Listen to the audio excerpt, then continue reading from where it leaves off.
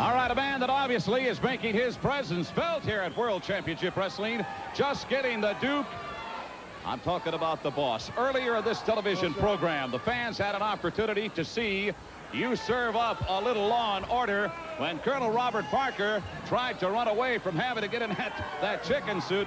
You stopped him cold at the door and headed him back this way. You know, that's one small example, Mean Gene, of what I'm in a WCW for. Take a good long look.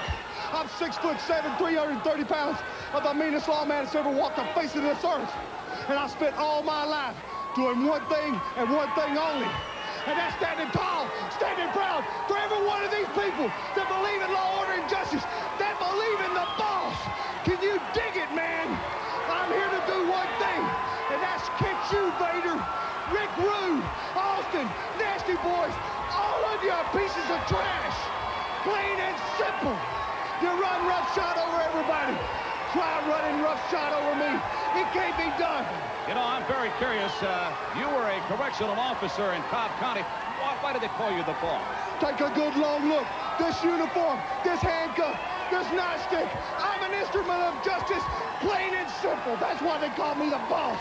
That's a good enough answer for me. I thank you, the Boss, one of the great ones at World Championship Wrestling. And stay tuned. What a Saturday night we're having here on TBS. We're back after this.